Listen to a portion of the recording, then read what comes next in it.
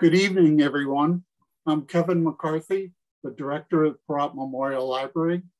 I'm pleased that you're joining us tonight for a very interesting talk. This is a program that we hold in partnership with the Garden Club of Old Greenwich, a series of programs that have been very popular, and we're glad to continue this relationship. I'd like to introduce you to Martina Goshan, who is the Vice President of the Garden Club, to introduce our speaker. Thank you. Thank you, Kevin. And as representing the Garden Club of Old Greenwich, I wish to extend our appreciation for the wonderful partnership with the Perot Library in enabling us to bring informative talks to you about the environment, gardens, and plants. So before I introduce our speaker, a note, please, if you have any questions, please type them in the chat, and I will read them to Bill at the end of the program so that he can answer them. So today, our guest speaker is Bill Lucey. As our Long Island Soundkeeper since 2017, Bill protects water quality, the fish and wildlife of the Sound to benefit both the people and the Sound itself. Core goals of the organization Save the Sound. He was raised in Wilton, Connecticut. He grew up exploring and fishing Long Island Sound before attending University of Vermont. He went on to serve the Peace Corps in Guatemala and lived in Alaska for 20 years, where he worked as a federal biologist, commercial salmon and halibut fisherman, and as a municipal biologist coastal planner. He's also an environmental educator. Becoming the Long Island Soundkeeper allowed Bill to return to his roots. As he is quoted in an article from waterkeeper.org, I feel personal responsibility for its waters and the rivers that flow into it.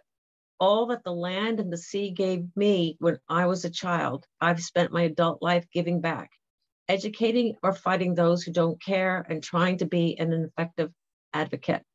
Without further ado, welcome, Bill. Right. Thank you. That's a great introduction. So I'm going to go ahead and share my screen.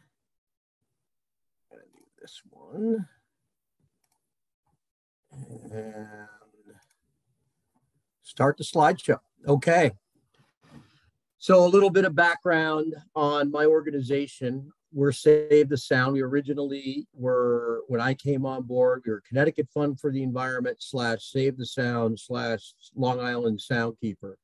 And we decided to take that mouthful and restructured last year. And now we're just Save the Sound, nice and simple. And we do a lot of different work. We're a regional bi-state group. So we work in both New York and Connecticut, basically any of the waters that drain into Long Island Sound, because you have to fix the watershed in order to have a healthy sound. So it's all one connection, which I'll get into a little bit during this talk. We also have a very strong climate program. There's 4 bills now are on the move in the Senate and the House. I do a lot of lobbying. So there's a lot of hope for some progress in that realm at the state legislature. We're doing a lot of land preservation. And we just basically are trying to get the productivity back into the ecosystem that surrounds us. And this is what we call the impact map. We're almost done with our new revision, which will be interactive. So if you go to our website, you can click on any of these icons and it's going to give you information of what it means. But in general, these are the different buckets that we operate in. We have a number of attorneys. Not all of them are involved in litigation, but we do use the Clean Water Act, the citizen provision of that, in order to combat pollution. We try and get things accomplished without going to court, but sometimes you need to use the laws of the land to clean things up. The pollution action icon is reports we get from citizens like you. There'll be a spill, something smells bad, there'll be oil in the water. We'll go out and we'll investigate and take samples. We have a brand new lab that we just unveiled a couple weeks ago in Larchmont. And we have a big water quality monitoring program out of that. All the little orange dots are bacteria samples that we use a host of volunteers to collect. And then all the orange bays that you see on both Long Island and New York City area and Connecticut, those are all citizen groups, 24 of them now in over 40 bays and harbors. And they monitor the water quality every 2 weeks. So we're putting together a huge baseline data, and we give that information to the federal agencies and the state agencies for management. We're also involved in green infrastructure. We do a lot of rain gardens and bioswales, clean up stormwater. I mentioned before land preservation. We're making very good progress on Plum Island out at the end by the eastern part of the sound. We're hoping to get that converted to a national monument so people can once again go and visit Plum Island.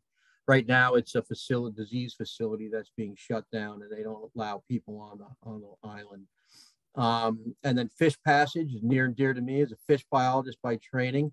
We have a half dozen fish passage projects right now. Actually, there's 7. There's another one up here in the Naugatuck. And that's to get the forage fish species from the sound through the estuaries and wetlands and then up into the interior watershed. And then cleanups. We do over 70 beach cleanups all over the Connecticut coastline with around 2,000 to 2,500 volunteers. So I am going to talk about the whole, let's see what's going on with this, the entire, basically the estuaries, the wetlands, the reefs, the eelgrass beds, and the forest all come together. And for some reason, the picture of my son playing at Sherwood Island did not come through on this one. But I want to start where I think we should all start. And that's the history of Long Island Sound. And by history, I mean the geologic history. How did it get here? Why is it the way it is today? And what can we expect in the future? So if you go back 30,000 years ago, a lot of the water on the planet was locked up in ice. So this is all land. So beyond Long Island, this was all land out on the continental shelf. And the ice came down in the last ice age, and it stopped at Long Island. And as it came back, it made what's called an end moraine. And that is what Long Island is. It's just the bulldozer of ice came down, ground up the ground in front of it, pushed all the boulders and sand in front. The rivers sorted it. That's why I have a lot of sandy beaches over there. And there now you have a lake. And I've seen a lot of these in Alaska. And what's going on here is an outburst event. And I've seen a couple of these. They're incredible, where something breaks and the whole lake just empties. And as that ice melted back, things got warmer, things melted, the land rebounded from the ice pressing it down. Here we go. We have Long Island Sound salt water, and that's where we are today. So what I'm going to go through are the types of wetlands and ecosystems associated with them in Long Island Sound, the values and functions of those. I'm going to touch on blue carbon as a concept, the natural history and the benefits of all the wetlands and estuarine wildlife, and how the ecosystems function with them and the physical functioning, and then the human impacts that we're having on these habitats, and then what we could do about it to maybe have a more sustainable future. So these are the types of wetlands, and I'm sure people can guess which one is not yet in Long Island Sound. Maybe someday we'll have mangroves, but salt marshes are the most prevalent. If you get beyond the tidal range, freshwater marshes are extremely important as well. Seagrass beds, and I see Rob Vasilis is on here. He's our local expert eelgrass restoration guy. I'm going to talk a little bit about that, because these eelgrass beds are just, they're incredible carbon sinks. And then forested swamps. So where you see wood ducks around here, maybe some black ducks, those are very important for sediment movement, water cleaning before it gets to Long Island Sound. And just to mention, Patrick Lynch is credited at the bottom here. He was a medical illustrator at Yale University and retired, and he's done some amazing books about natural history, including the Field Guide, the Long Island Sound. And these are all his paintings. And he's allowed us to use at Save the Sound to use his images. Here's some more of his things, his pictures. So coastal wetland and function. Move this out of the way.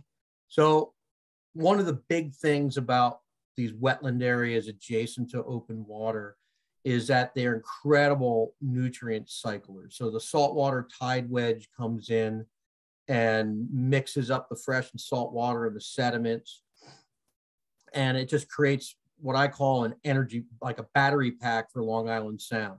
The Long Island Sound itself is an estuary, and all these wetlands and river mouths are smaller estuaries that just give it lots of electrical energy, lots of energy. And so the fish and wildlife come in there. There's lots of food for their young to eat. There's a lot of protection for them to breed. Fish, birds, crabs, everybody uses these, all the creatures use these habitats. And then with the carbon sinking in here, it's really remarkable. The nitrogen comes out of our rivers, and I'll get to a reason why that is, and a lot of it gets absorbed right here at the mouth of the river. That's where a lot of it's being taken out. Wetlands are also incredibly important for shoreline protection, and they can stop waves, they can absorb flooding, all of this type of services, protecting real estate. The reason they improve water quality is because they trap sediments. They're home to oysters and clams that filter a lot of the particulates out of the water. And it's just nice. The Connecticut coastline is getting crowded. And if you want that open space and you don't have a boat to get out onto the Sound, you know, if you can get around one of our beaches or wetland areas, you get these large expanses that can't be built on because they flood on the tide. And you get that sense of freedom and openness. And of course, they're great places to fish. I used to catch snapper blues and fiddler crabs and go birding in the wetlands around here. They're very rich. So the food web that I talked about is very complex and it's changing. And to illustrate that, we have 120 species of finfish in Long Island Sound. Over 50 of those species do the spawning part of their lifestyle within the Sound. And now we're getting tropical fish. We even have triggerfish and things like that show up nowadays on a semi-regular basis. So things are changing. And what's happening with that on the small macroplankton level, we're getting shift in copepod species, which are kind of the base of the food chain. They're little microscopic clams that a lot of different things eat when they're larvae. We all remember the lobster die-off. Things are getting warmer. There's pesticides, there's pollution. That changed a lot of things. Menhaden, we've seen incredible runs of menhaden in Long Island Sound. 2 years ago, it was solid menhaden from Watch Hill all the way to the Bronx. I took a boat ride for about 2 hours and I had reports coming in from all over the Sound. The whole Sound was full. So there's a lot going on. There's a lot changing. And some of it is not good. So this gets to where what we're talking about today is the wetlands and the wetland loss. So in the 1880s, you could see in the red what Long Island Sound used to look like. There was a lot of people that made their living harvesting salt hay. And the reason salt hay was so popular is that if you put it in your garden beds to mulch, it didn't have any weed seeds because it needed the salt. So you wouldn't have any weed problems if you could get yourself some salt hay. By the 1970s, we had lost about 70% of it. And we've lost completely. This means buried and built on a third of the wetlands in Long Island Sound. That's why they're so important, the ones that are remaining. And I'm going to get to the sediment part next. And I got for Rob, I'm putting in the eelgrass here. So we're looking at about a 90% loss of eelgrass. And eelgrass is an incredibly productive habitat that sinks more carbon than most other habitats in the world and is incredibly important for forage fish and other species. And we were recently at a meeting, a 31st annual meeting hosted by the EPA on eelgrass and Long Island Sound. And the researchers are saying we have to get something figured out in the next decade, or we are going to lose eelgrass completely in the Sound. So we're really reaching some tipping points. And so why is this happening? Well, we have been building a lot in Connecticut over the years. And this picture on the right is impervious cover. So this is what's called a LiDAR photo. It's an elevation photo. And the state has taken this, actually Yukon Clear, the land use think tank they have, and all this is impervious cover. So when it rains on the yellow, it shoots off as instant runoff. This all used to be forested, or more importantly, wetlands, and wetlands can take a lot of water before it starts moving out. Now you can harden the landscape so it's not a forest anymore, and we're getting lots of localized flooding, and any of the pollutants that are on the street, the sand, the salt, the cigarette butts, the oil drippings, the brake dust, bits of asphalt, that's all getting blasted into the Sound in our estuaries every time we get a good rain. Over on the left-hand side, an example of what our ecological restoration team does. So this device down here is catching the runoff from a parking lot, and these plants here will filter out a lot of those pollutants, and you can pick up any bottles and things that get caught in it. Another impact that's happening to the wetlands is the loss of sediment transport. So the picture on the right are all the known dams in Connecticut. There's over 4,000 of them. The letters below just rate how safe they are or unsafe they are. But all these rivers used to run free, and they would transport sand and pebbles and rocks. So as sea level went up or down, the marshes would go up and down because they had this material to stay in sync with what was happening with the ocean levels.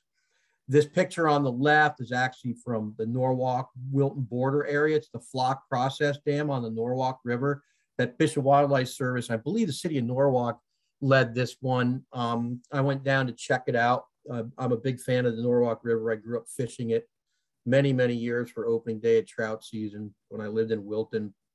And this opened the river all the way up from Long Island Sound to Wilton at Merwin Meadows. And our team is just about to take down the dam at Merwin Meadows, which means it'll open the Norwalk River all the way up to Georgetown by the old wire mill, which was a really wild place. It was at one point was the oldest continuous operating business in the country. So that opens up miles of habitat to fish that haven't been there since this colonial flock dam was built. And it also is going to allow a lot of sediment to go downstream and hopefully rebuild some wetlands, or make the marina owners mad because it's going to fill their slips in quicker. And then pollution is what's stressing the whole system out. So if you look on the left, you had the last coal burning plant in Connecticut.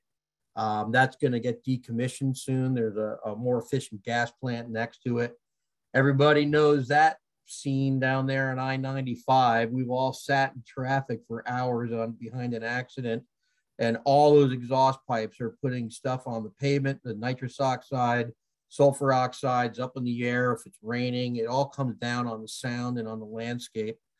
And then over here, we have what's called a combined sewer overflow, with the toilet paper and the sewage mixed with rainwater. We still have 6 towns in Connecticut that have antiquated systems where the rainwater runoff and the sewage runoff all go to the sewage treatment plants in a combined flow. And when you get these more intense rainfalls we've been experiencing, the sewage plants can't handle it. So they are permitted to dump this rainwater mixed with sewage directly into Long Island Sound or the Connecticut River. Excuse me. So that's a big source of nitrogen and pollutants, and we're finding also PFAS. And this is the whole Long Island Sound. Long Island Sound really starts in Quebec and New Hampshire. So all this water up here drains down into the Sound. This is the biggest portion of the watershed. So it's really important while we're trying to fix the water quality and the habitats in Long Island Sound. This picture of a forested area with clean water and good shade and a healthy riparian buffer zone, it's critical to have that land management all in this area in order to protect Long Island Sound. Some people don't make that connection, but you have to fix the watershed if you want to fix the sound. And how out of balance are we? So this is some EPA information as part of a project, a review project that's been ongoing to set nitrogen limits, part of the Long Island Sound Nitrogen Action Plan.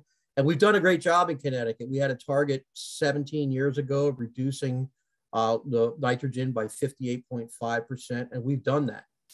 We've reduced our plants average 4 milligrams per liter. There's more getting upgraded now. In Massachusetts, they weren't under that mandate, so they're dumping a lot of nitrogen. I don't think they have the same mandates in New Hampshire either, or Vermont. So we're still getting lots of nitrogen. There's still a lot of people throwing a lot of fertilizer on the ground. And what this is, chlorophyll, the first bar, chlorophyll micrograms per liter, that's just the green color and the plankton that you see. When you go swimming in the sound, it's kind of like pea soup sometimes, so that we can measure. And this usually in the national estuaries in our country, it registers around 7. Long Island Sound average is 20, 3 times what it should be. Dissolved oxygen, average numbers nationally, 5.4. That's fantastic. The fish can breathe, all of that. Long Island Sound, 1. That's when things are gasping for air. It's not 0. It's anoxic, not hypoxic.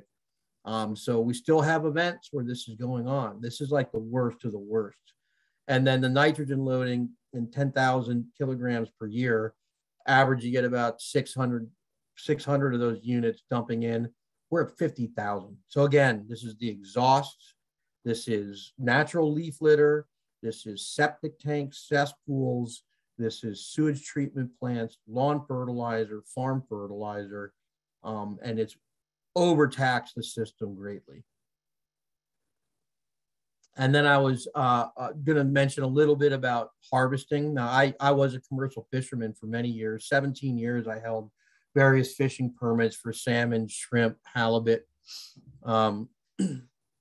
And I believe commercial fishing is a sustainable practice. Right now in the legislature, they're looking at banning horseshoe crab collection completely in the Long Island Sound. It's only about 12 people that still do it, but the numbers have just been crashing. There's also a lot of people walking on the beaches where the eggs are, which in my opinion is probably taking a greater toll on the baby horseshoe crabs than the fishermen, taking some for bait. But that, I believe, passed the Senate yesterday.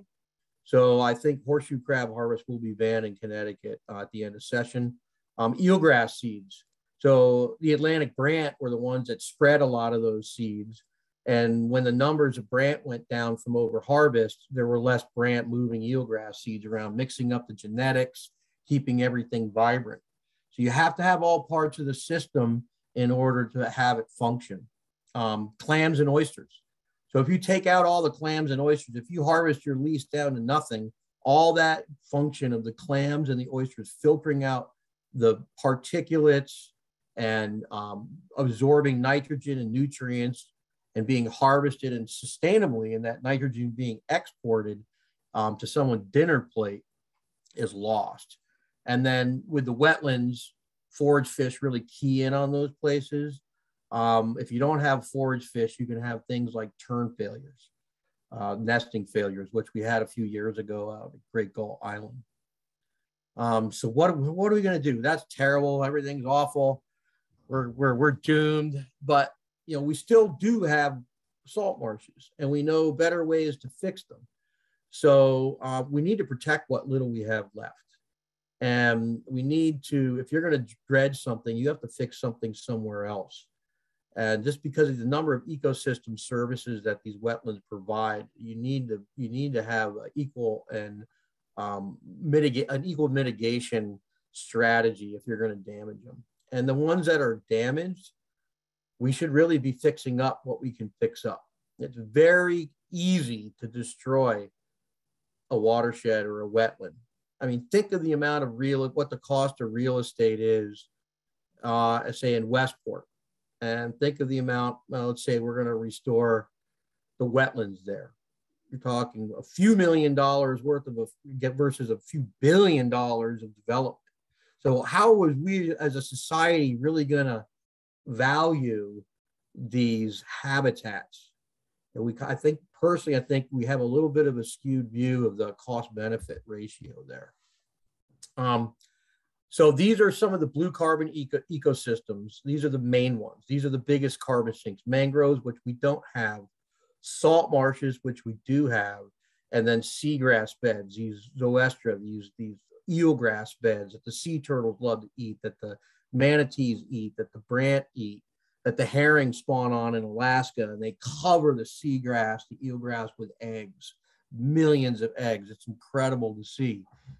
What happens with these species is they grab carbon out of the air, they put it into their roots, and the sediment comes in and buries it, and then the marsh migrates up and they grab more carbon. So what they're doing is basically pumping carbon into the muck and the mire, and it's gone from the atmosphere. And they do it at such a fast rate that per acre, these are some of the biggest carbon, even more than most forests. These ecosystems are stabilizing the climate. So if we get them back to their former productivity and glory, it's going to go a long way with all the other things we're trying to do to balance out the carbon equation, to try and mitigate some of this change. So as I mentioned before, aquaculture can be have a strong role in rebalancing the sound. So the Farm River on the left, that's all wild oysters in there by Brantford. On the right is Black Rock Harbor, where I keep my boat. That's right near an outfall pipe for Bridgeport. Takes some of Fairfield, Trumbull, and Bridgeport sewage. It's a 60 million gallon a day plant. There's nothing living in that stuff right there. So how do we deal with all of that? We got the good and we have the bad. So as I mentioned before, Save the Sound, it has an ecological restoration team that does green infrastructure. This is Sunken Meadow State Park over on Long Island. Save the Sound took an old nasty asphalt parking lot and converted it to this. And off to the side, you can see some retention ponds that are filtering water before it gets into the salt marsh. You can see these tree wells, plant wells, so water that runs onto the blacktop here for parking goes down into these and gets filtered. There are trees planted along here. You can see all the filtration system here. The whole intent of this is to make that parking lot act more like a forest and a marsh combined. So this is what we should be doing to all the Rye Playland needs this, all the Walmart parking lots need this. We have a lot of parking lots that we can convert to part of the solution instead of part of the problem. And another thing to get to solutions is having people aware of what's going on. So Save the Sound came up with a new product called the Sound Health Explorer a couple years ago. And what you can do is you can zoom into this to your favorite beach and click on the dots. And this is taking EPA data from their what's called their WQX database. And we have a software program that extracts it and displays it as a dot. And you can click on one of these. It'll tell you what your grade is for your beach. You can go back retrospectively, some beaches 10 years, and see if there was good ratings, bad ratings. And we use this to go to areas like here by Port Chester, which are getting bad grades. We know there's a sewage problem, some kind of cross contamination in there. So we'll go in and test around that area and work with Public Works, enter a lawsuit if we have to, but we want to turn these orange and red dots green. That's the whole goal of this. And so what this tool is to educate and empower the citizenry to go and look at these problems themselves. On a large planning scale, I'm part of the Connecticut Shellfish Restoration Committee that's run by Sea Grant. So they're looking at restoring a lot of the natural shellfish bed areas in the Sound, Connecticut. And one of the things they're looking at is protecting and enhancing the shoreline wetlands with reefs. So as our wetlands are getting eroded as sea level comes up, if you can imagine a coral reef, it would be the same thing. They form a barrier around an atoll and the water is nice and calm behind that. Well, if you could build up these oyster reefs just offshore, You can have also rib mussels really do well mixed in with the spartina grass. If you have an eelgrass bed mixed in out there as well, attenuating some of the wave, you could really have a giant filtration system and a wave dissipation energy calming system, and we can start rebuilding some of this. And one of the things they're working on is a model. And the one down here, it takes a whole range of factors and weights them. And then it tells the restoration managers, groups like Save the Sound, where a good place it is to invest your money for successful restoration. You don't want to try and throw money at the red. It's probably going to fail. You want to start with the low-hanging fruit and make sure your techniques are good and work in the green areas and try and bolster those out. And those green areas will then heal the areas adjacent to them, and you can move out. You can see here, this is a seaweed mapper that was done for Long Island Sound, the same concept. And the water quality is really only good enough for seaweed if you go east of New Haven. We're hoping to change that, but. And then you have to work with the existing stakeholders to be part of the solution. So this is part of the oyster fleet. It's over a $30 million industry now. I know a lot of the oyster harvesters and growers on the Sound. Some are all wild, some do kind of wild ranching, some are doing cages, and they're moving a lot of product. And so just leaving oysters out there doesn't remove the nutrients, but if you're removing them and taking them to market, you are removing a lot of that, and then bringing the shell back in. There's a picture I'm going to add to my next time I do this on the Quinnipiac River. There's a pile of shell like 2 stories high and long as a football field that Cops Island Oysters uses to put their spat on. And this is what they can do. So the bottom on the left is all the sediment and the goo and the dust that's on the bottom. And during COVID, none of these guys and women could sell any of their product. The restaurants were all shut down. So all these oysters started overgrowing and getting beyond market size. And they were going to go out of business. So the government hired them to go in and sift and clean all these areas, get the silt off of them, and then take the oversized breeding oysters and some shell stock and throw them down to rejuvenate the bottom. So you can see a before and after here. Same with the Sound School. They're getting into reef restoration. This is the Sound School right here. And then this is their oyster reef, potential wetland restoration right here. So they've got the students mixing cement, scuba diving, doing scientific measurements, and recording what's going on with those oyster reefs. And every year they're going to keep adding to it. Here's another version of that right next to shore. So these reef balls are right in close to this wetland dune restoration. This is the Audubon Society at Stratford Point. There's Joe Gresco there, who used to be Terry Backer's campaign manager. And Terry Backer was the original Long Island Soundkeeper. So we've been good friends for the last 5 years. He's a representative up at the state legislature. And we do a lot of work together to try and improve the environment scene. He's there planting some native grasses. City Island Oyster Reef. It's another project we're working in. They've got shells over at the Pelham landfill. And it's just a group of citizens, and they're working really hard to restore that area of the Sound. Used to just be full of oysters. So the Billion Oyster Project, which is in New York City, is coming out from underneath the Throg Neck Bridge and heading over towards City Island, the Bronx. And hopefully we'll end up having a big row, a giant reef of oysters with some really nicely rehabilitated salt marshes behind it. This is another interesting way to go about utilizing the excess nutrients in the Sound. Bryn Smith used to be a commercial fisherman. He's with Greenwich. So he's been harvesting kelp and also growing scallops and oysters and other things. So he's really experimenting with some intensive aquaculture on the Sound. And it'll be interesting to see how that all plays out. It's still it's getting there, but it still has a ways to go with market development, that sort of thing. I wanted to play this. Uh-oh. What happened to that?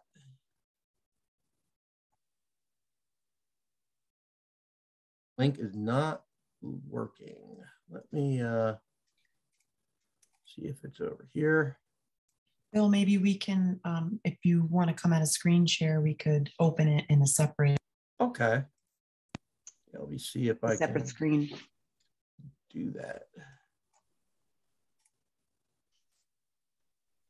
Let's see here. Where is screen share now? Well, oh, I see it. Okay, stop share. You'd have to. There we go. Is there sound in there in this Yeah. video? Okay, so Yeah. just make sure when you go to screen share that you check off the box. Right now, as you go through it, there's a box that lets you include sound at the bottom left. Okay. So should I go back to open it up? Okay, I'll go ahead and try and open it up this way. There it goes. Pause it and then minimize. Screen share. Perfect. Check that sound box off at the bottom left. Share sound. Perfect. Sure. Okay.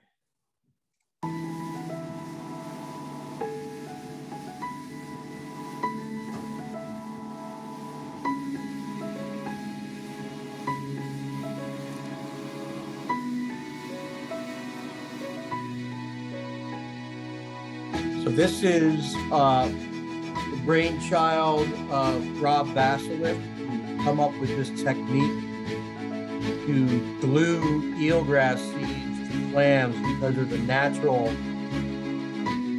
relationship between clams and eelgrass beds. The clams keep the root system aerated, and they also, the waste from the clams digesting food for the eelgrass. So both the clams and the eelgrass clarify the water. The eelgrass needs to have light coming down at a certain amount. So what we're doing here is we're being trained by Cornell Cooperative Extension in Suffolk County, who are eelgrass experts. And this team is harvesting eelgrass seeds from the eastern end of the sound. So there's an eelgrass bed. And they have these shoots on the end of them that have mature seeds. And so our divers went in there and grabbed some bags. And we hope to do this for 4 or 5 days this summer and try some more planting. Rob has, I think, 4 locations now. That's my boat. There's Rob there.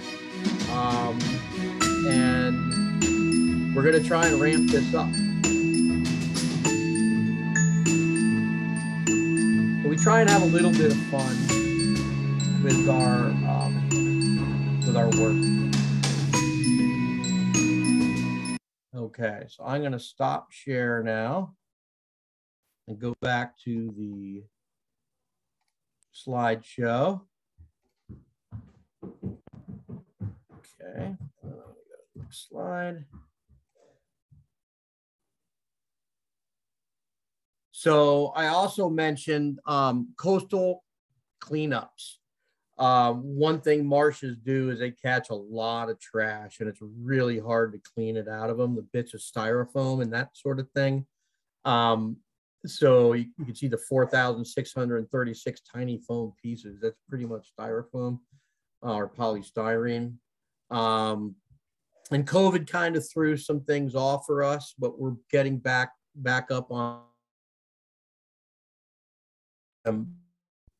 I think we're going to have 76 cleanup events this year is what's scheduled. Some of them are corporate events, like Subaru is really good with supporting us. Some are just local groups that want to do it, fraternities, any number of organizations like to clean up the beaches. So, and what's really good about the way we collect the data on this, as an aside, is that when the straw bans go into effect and the plastic bag bans go into effect, and there's a bill now to ban single-use styrofoam, we'll see that litter type disappear from our beach cleanups. So the first year after the plastic bag ban in Connecticut, which was kind of relaxed due to COVID, we saw a pretty good drop in plastic bags on the beach. So it's just a testament that policy does work if it's applied correctly.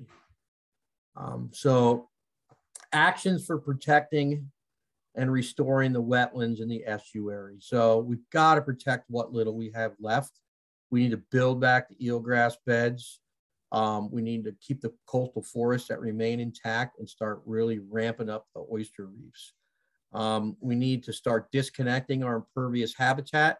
So, I mean, our impervious cover. So when that rain falls on a roof, it goes into a rain barrel or goes into a bioswale in our yard.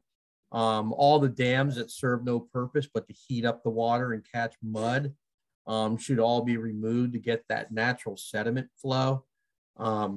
Marine debris cleanups, keep doing that. Good plastic policy. And then work with the industry, work with the fishermen, work with the aquaculture people and the restoration folks, and just come up with a really highly productive, sustainable use of getting food out of Long Island Sound. So what can you do by yourself? Well, we hope you will join groups in your local groups in your area, or look into joining Save the Sound, at least sign up for a newsletter to stay to current, you know, do all the recycling, try and reduce the amount of waste that you're creating in the first place. Try and install some kind of water interception device to protect the stormwater system. Use paper versus plastic if you can. Be smart about how you use your garden fertilizer. Use little bits. If you're going to use lawn and garden fertilizer at all, use little bits at proper times. Don't just let the company go out there and dump as much as they want and charge you for it. Try and use non-toxic products. If you're planting stuff, plant native species. Keep a watchful eye on the wetlands in your area, and just enjoy what we do have. And please, if you see anything nefarious going on, we work very closely with the conservation enforcement people as well as the state and federal agencies. And we all help each other to, if there's some bad actors out there. Like I got a report from a guy, someone had just dumped like 30 tires in a wetland off of I-95. Took some doing to get the police interested, but we finally got him a ticket. But those kinds of things really make a difference over time. So that's the presentation. So I guess I could stop sharing and go to any questions in the chat. So right now, Bill, we have just one question in the chat. Hopefully people will add more, but there was a question about what are the names of the town that allow that combination of water drainage and sewage combination that overwhelms them? Yeah, it's a good question. It's not so much that they allow it, it's that they are the most difficult ones to fix because they're the densest and have the least amount of resources. So you have Norwich, Connecticut, you have New Haven, Connecticut, you have Hartford, you have Bridgeport, you have West Haven, and you have Norwalk has a couple. We just found one. Actually, there was a big one that wasn't even known. And they have one that's not permitted right now that we're trying to deal with. And it's kind of emergency bypass. So there's still 6. There were 18. And the state's invested well over $2 billion in upgrading that through their Clean Water Fund, which is a really progressive program compared to most states. So if you're a combined sewer overflow CSO community, you can, and say you have like Bridgeport, a $250 million upgrade that's needed, you can get 50% of that in grants. And 50% of that, this is roughly, you have to come up with some of your own money, and the town has to authorize bonding and all of that, but 50% a low interest loan. That's why it's called a state revolving loan fund. And the state puts in way more than the feds do through the Clean Water program. So we've really been pushing. That's why we have 4 milligrams per liter of nitrogen coming out. That's why we've eliminated almost all the phosphorus coming out of the sewage treatment plants. is because the state for the last 15 years have really done a good job of getting those plants funding and design work to upgrade. So we're not swimming in sewage. That being said, we worked really hard on 2 different sessions to upgrade the sewage right to know law, so you can publicly know what's going on. And we asked them, one thing we asked them was to do an annual report instead of sifting through this database. And I added up all the spills, the combined sewer overflow and spills from last year. And it was something like 860 million gallons in Connecticut.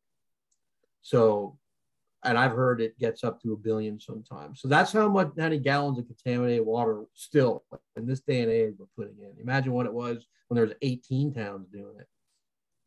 Okay, I see some more questions popping up. So are there citizen seedings of oysters in the Connecticut Sound? If so, where and how to get involved? Great question. So the Department of Aquaculture, excuse me, the Connecticut Bureau of Aquaculture is very cautious about putting oysters and clams around because there's a number of vibrios and different diseases that if you get a bad oyster in the market, you can cause a lot of economic damage to the industry if someone eats a bad oyster and dies. And that happened when a little bit before my time in Alaska, they had a huge canning pack of pink salmon. And there was a bad batch that made it to England. And one older fellow died from eating a bad can of salmon. And they had to recall the whole pack. It was brutally expensive for the fishing fleet and the operators. So, but that's changing. So through the Connecticut Shellfish Recovery or Restoration Program that I had to slide on, we have had discussions about this. And I think there's some interest down in Rye, maybe. There's a group down there. I know we can do it in New York. And I think we can start doing it fairly soon in Connecticut. There's gonna have to be rules. Like you can't get seed from farther than 10 miles away or something, just so you don't spread disease around. But I think it would be a great way to connect people. You can hang a bag of oysters off your dock. That would help the water quality. And, you know, it would also just get the kids and everybody involved and part of it. So that's a great question. So someone asked here, what is the status of Greenwich sewage spillage? I haven't looked recently. I know they updated I don't know if there was a recent spill. There is, Greenwich is interesting because the uplands are protected. You guys have done a really good job of that. You have a very active shell fisherman in the area, Atlantic Clam Company, and you have about 61% of your bottom is covered with oysters and clams and actively fished and managed. So my understanding is that shell fishing operation and the fact the sewage treatment plant's been upgraded and you have some good protected chunks of forest and maybe some larger estates that aren't, you know, full of housing developments, that you're removing over 100% of the nitrogen that you're contributing to Long Island Sound. I think it's the only community on the Sound. Those were calculations done through the Long Island Sound Study bioextraction specialist, I don't know, 4 or 5 years ago. So yeah, Greenwich is doing great. You guys are keeping it pretty clean over there. So what's involved with water testing for shellfish harvesting? So we're looking at DEC has requirements that you have to test for 5 years in order to reopen a shellfish bed, and that's in New York. So we have closed beds right on the other side of Greenwich, right? In Westchester has been closed for years. And there's been a number of upgrades going on. We have an ongoing massive lawsuit over there with 11 towns, and they found 13,000 different defects in their system, leaking sewage essentially. And a lot of towns are really doing a good job of settling and getting things fixed. And so as that area starts to clean up, we're offering to do the work for the state because they are not doing it. So we have to go out all year and do a series of samples and send them to a New York State certified lab. And then if we pass muster, then we can open those beds again. In Connecticut, it's problematic because there's not that many labs.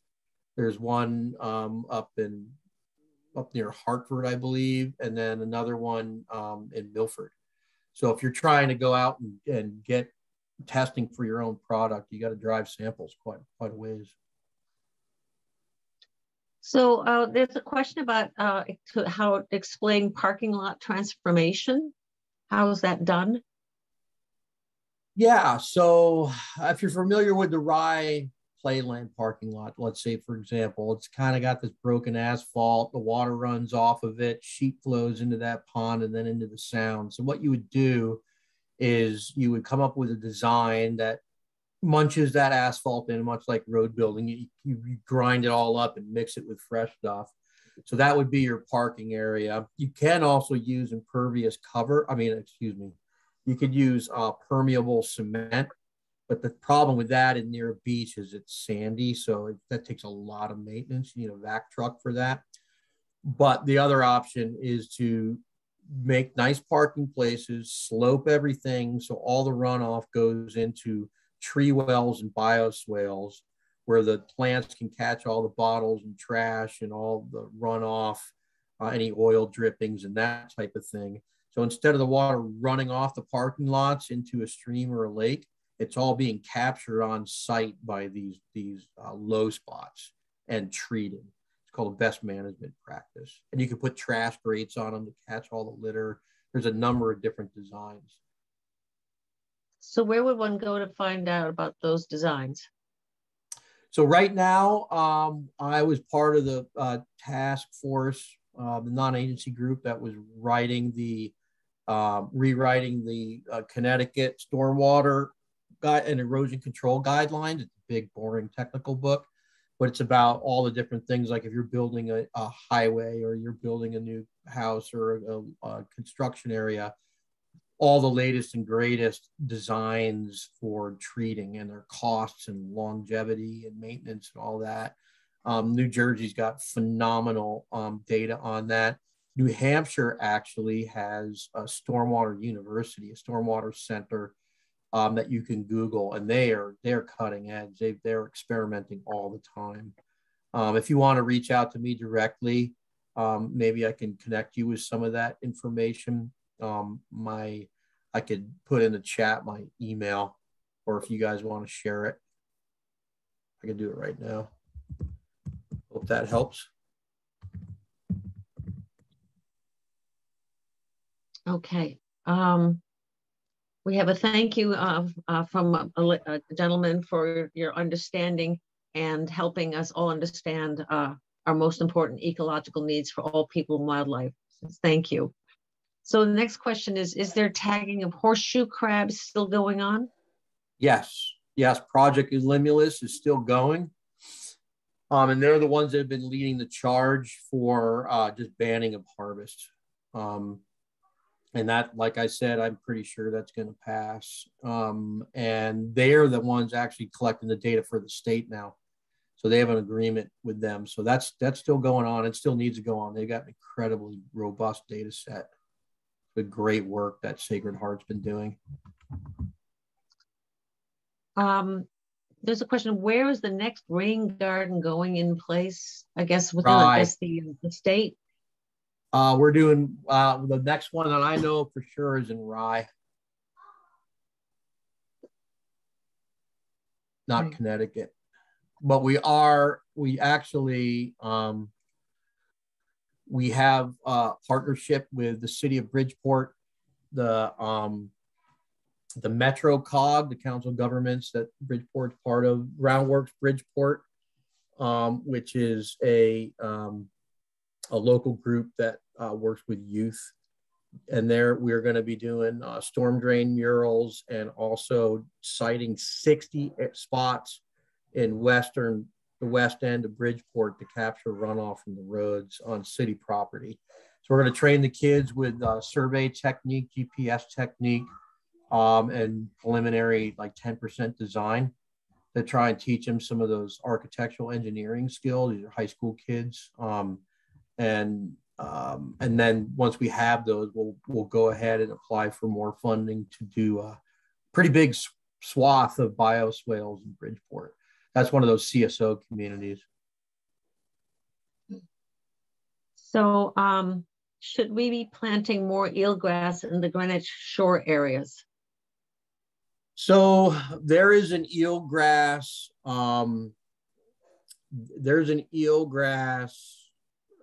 would you say? It's a model, I guess. It's kind of old now. It's from 2013. It was done by Cornell and UConn. And they have metrics about how clear the water is, temperature, wave action, bottom type. You need a certain mix of sand and clay. So I'm not sure how well. I don't know if there's eelgrass in Greenwich. If anybody knows, I'd love to hear about it, and we'll go dive on it and check it, because the model says things aren't going to live past Smithtown Bay. Basically, Bridgeport to Smithtown Bay is the zone where it's still potentially marginal for it. And that's, again, 2013 data. The west end of the sound, I mean, the technique using the clams is pretty aggressive, so it may succeed in some areas that are a little more marginal, because the clams create their own microclimate. They help heal the sediment and get rid of the hydrogen sulfides and stuff, hopefully. So I don't know. I mean, I think the work that I'm doing with Rob, if we can, get some more plantings in some different areas, and we keep cleaning up the water, it would be great to start experimenting all over, because really you could take 50 clams, glue some seeds with a school group and just throw them in. And if they grow, it tells you a lot. So not yet, but hopefully soon. So there was a comment here from a lady. Yes, eelgrass is at Greenwich Point Beach, further beyond the concession area. So that might be something to look at. Really? Now this is underwater grass, right? Eelgrass lives underwater. It's not the stuff on the shoreline.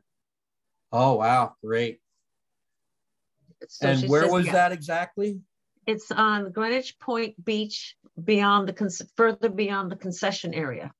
Okay. I know about where that is. And same question. So a couple people asked, or one person asked, people are collecting oyster shells after eating them. So, where to donate, or what do we do with the clean oyster shells?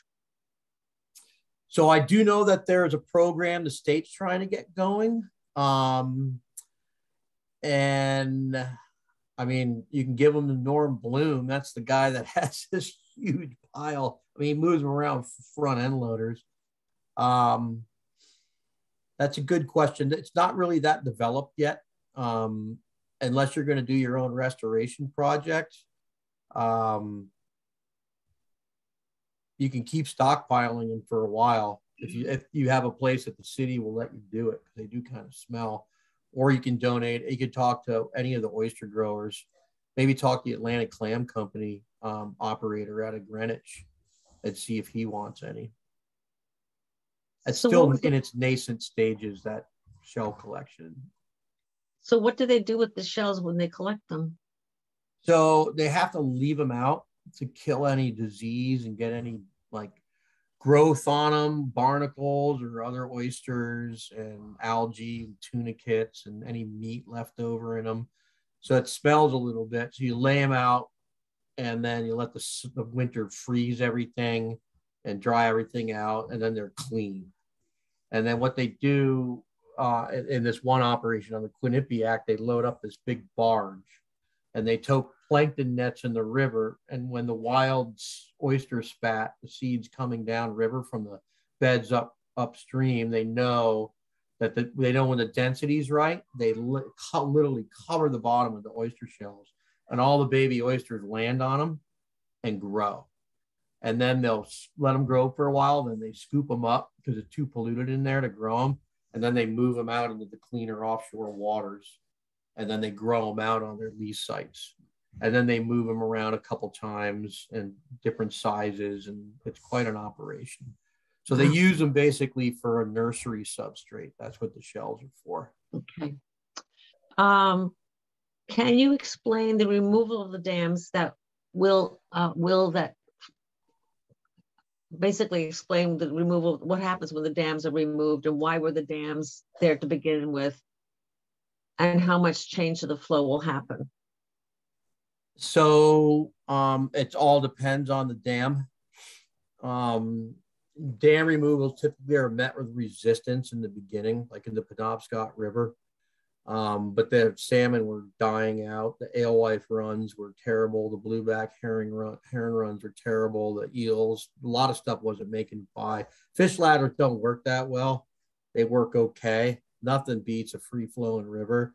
So a lot of these dams were just recreational, like the one in Dana Dam in Wilton, which, you know, it killed a few kids in my neighborhood back in the late 70s that were rafting. It was just for ice skating. And someone just dammed the river, and then they had a little warming shack down there, and their kids would go ice skating in like the 40s and 50s. So there's no point to that. There's no hydropower being generated. There's no drinking water. It was just a toy. So those are the dams that we should probably just get rid of. And they get really hot. So what happens is downstream, all the trout disappear. So I grew up near Dave Brubeck, and he had a dam at the top of Comstock Brook, which feeds in the Norwalk River down by Merwin Meadows. And, you know, I remember talking to him. I was fishing down there. He said, there used to be trout in here when we first put this in. And he said, people took them all. And I, you know, as I got older, became a biologist, it was like, no, the water was probably 85 degrees because it came off the top. It wasn't a bottom release dam. And it drove all the trout farther downriver when it was in the forested cool areas. So these ponds are huge thermal polluters. I mean, they just make it impossible for trout to live. I mean, we've lost 75% of our native brook trout in the last 30 years, according to the state biologists. I mean, these dams have just got to go. You got to get this stuff out of here. Drinking water, of course, you have to have that. Hydropower with the best fish passage, if it's good, high efficiency hydropower, there's ways to potentially work with that. But there's so many dams that are completely unnecessary out there, just choking the system. And if you go back to the Penobscot, there's so many alewives in there now that they allow the lobster fishermen to catch them as bait. I mean, the run's completely restored when those dams went away. So there's eagles all over the place, ospreys, and there's salmon back, and not that many salmon, but they got other issues. But I mean, the river run herring, they completely, I mean, it's incredible. And we fixed a culvert at Bride's Brook, Save the Sound did, and it went from about a 70,000 fish run to a 400,000 fish alewife run. It's the biggest one in the state. And that's the one the state now uses to capture alewives and transport them up to all our restoration projects. They got a couple of trucks. They net up a bunch of alewives, and they go and seed all these places where we maybe put a fish ladder in or take out a dam just to jumpstart the run. The adults will go back to Bride Brook, but the young born in the river will imprint on that river. If you do it for 7 or 8 years, you'll have a run. And we actually had an alewife at the Wilton Dam last year for the first time, probably in 200 years. So it's pretty exciting, you know. The Mianus chapter of Trout Unlimited has done a great job too. They got blueback heron in there. They did a lot of habitat work. It's really cool. I have a question that was not in the chat, it's mine. You said some of the individual things that we can do is, one of them was living shoreline. Could you explain that? Yeah, so I've been traveling the entire coastline of Long Island Sound, basically from the East River, Rikers Island, all the way out. I led a biodiversity by New York Heritage dive. I had 4 divers on my boat last summer, documenting all the life around Plum Island as part of the governor's program out there to try and preserve it. And it's amazing how many seawalls there are. And so if you think about what Long Island Sound will be in 2050, when we're basically in statute says we're going to rise 20 inches, you're going to end up losing your beaches. the salt marshes are going to have no place to go because they're not going to be able to migrate back inland or up the rivers because everything's going to be walled off. There's going to be no place for the horseshoe crabs to find gravelly beaches to spawn on. The sandpipers, nothing. They're not going to have places to probe for food. We're going to end up looking like some of the inner cities. You know, they have like in New Haven and Bridgeport, Stamford, they've got everything's a sheet piling and there's a stream in there somewhere, but it's under blocks and blocks of concrete and just a square steel canyon. And I see seawalls all over the place and there's no ecological value in them. And sea level's coming up. So it's a really, if you're gonna protect yourself, it's better to maybe put a reef out there and then some boulder gardens, you know, where the crabs and fish can get in and, you know, make it more natural, make it a more functioning ecosystem than just steel or concrete or rock. Are they doing that anywhere along our shorelines now? Yeah, I've got some pictures that show like there's one house, I don't know if what was it, that Capra film where there was like the one little house left in the city surrounded by the skyscraper was As Good as It Gets, I think it was called. And yeah, it was a beautiful, nice, calm lawn with all these native beach plum plantings and a real nice, mellow, modest house and this soft, sandy beach. And on both sides were just rows of these like uber walls. They're the last holdouts. But we are working on legislation that was introduced about 8 days ago in the New York legislature. So I've been doing a little lobbying also in New York City. I do mostly Connecticut. And Senator Maher, who's a fairly new senator, she introduced a living shoreline bill, which requires shoreline developments now to look at that first. Look at the cost benefits. You have to make an argument why you're not going to keep the beach natural. You can't just default to, I'm going to put up a big wall and that's it.